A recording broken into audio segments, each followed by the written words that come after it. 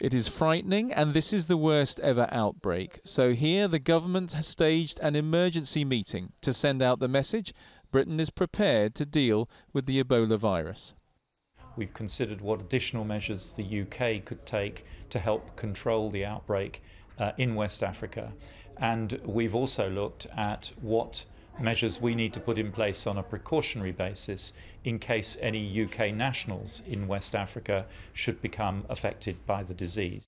672 people have been killed by this outbreak in Guinea, Sierra Leone and Liberia. One man died in Lagos after taking 2 flights, one from Liberia to Togo and then another from there to Nigeria's biggest city.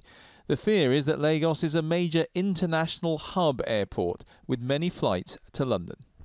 There is no cure for Ebola, which eventually kills by destroying the internal organs. But for about 2 weeks, the symptoms may not be recognised. The fear is someone infected could bring it to the UK.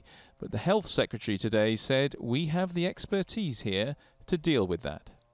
So we are taking precautionary measures, we are looking at our capability, but we're very confident that we have very good people in the NHS, very experienced people who would be ready to deal with anything if it were to arrive in the UK.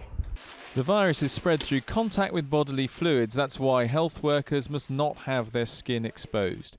Sandra Smiley has been in West Africa working on this outbreak, and she says it is punishing work for doctors and nurses. It's very difficult from an emotional point of view as well. I mean, it's a disease that, if it's not caught early, it causes great suffering and it causes people to die. And so, yeah, from an emotional point of view, it's very difficult as well. For now, Britain may not be in danger, but as long as this outbreak continues, there is a threat which we have to prepare for.